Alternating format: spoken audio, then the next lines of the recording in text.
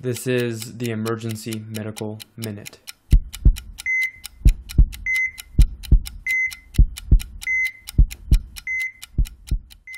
All right. So I don't know. I feel like we revisit a lot of the same things in medicine, and there's like new things we can revisit, or old things that we forgot about for enough years have gone by that we can revisit.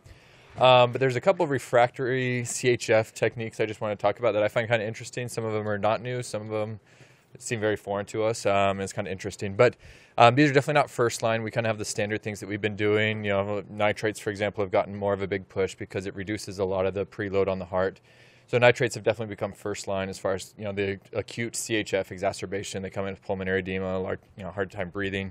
And then obviously Lasix and diuresis. But even Lasix has kind of gotten pushed back a little bit as far as it's not as important as far as, if you can reduce some of that preload, make sure their oxygenation is good, consider positive pressure ventilation. Lasix does need to happen, but it's not necessarily like right away. Speaking of Lasix, though, there's a study that looks for these patients who are refractory. I think it's usually more admitted and probably without access to as many resources. But patients who have gotten these trials of hypertonic saline as well as high-dose Lasix. So as a provider, sometimes, we see these patients that come in, they tend to have some renal insufficiency, and we kind of labor of like, oh, is 80 of Lasix too much? Are we going to fry out their kidneys? In this study, these patients were getting up to 500 milligrams of Lasix. And so it's just high doses. They kind of randomize. There's like 125, there's 250, and there's 500s.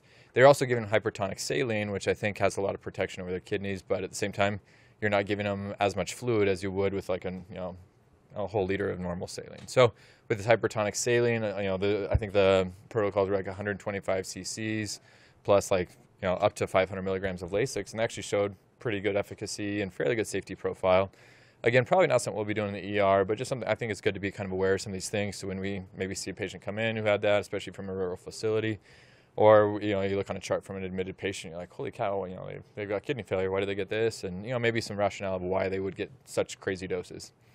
Other things that could be done in the ER, I envision this more in kind of a rural, ER somewhere where maybe you have delayed access or we're holding patients.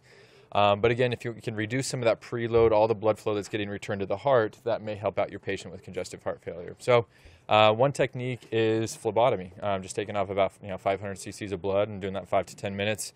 So just take away the blood, and it's pretty helpful on the heart. So they're volume overloaded. That's the quickest way to get volume off. Some patients, a lot of CHF patients, probably can't tolerate that. They're already probably baseline anemic. Another therapy that people have tried, it's unclear how efficacious it is doing 3 different blood pressure cuffs at once. And I don't know, has anybody come across this? I've never seen this one. But basically you just inflate blood pressure cuffs on 3 of the 4 extremities, leave it like between 40 and 60 on 3 of those 4 for 10 minutes, and then you keep rotating. So there's always one extremity free, but then the other 3 have a tourniquet on there.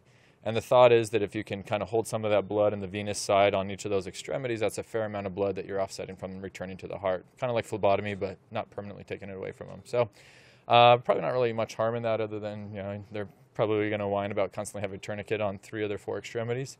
However, it may be efficacious on reducing that. And again, that's kind of a last-ditch effort or pre-hospital or rural medicine kind of thing to try. But again, if we saw a patient come in with that, at least you can understand the rationale or the thought behind it. Unclear how well it works. So anyways, that's it.